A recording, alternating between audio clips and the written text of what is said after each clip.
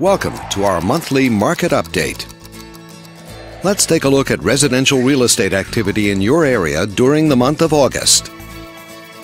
The number of active listings was down 14% from 1 year earlier and down 14% from the previous month. This smaller inventory means that buyers who waited to buy may have had a smaller selection to choose from. As you can see, the median listing price for the month was just under $1.2 million.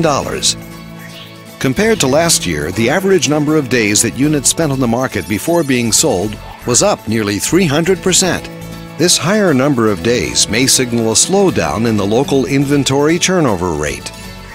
Meanwhile, the median sale price was just under $800,000. Overall, the number of units sold decreased 50% year over year and decreased 60% month over month.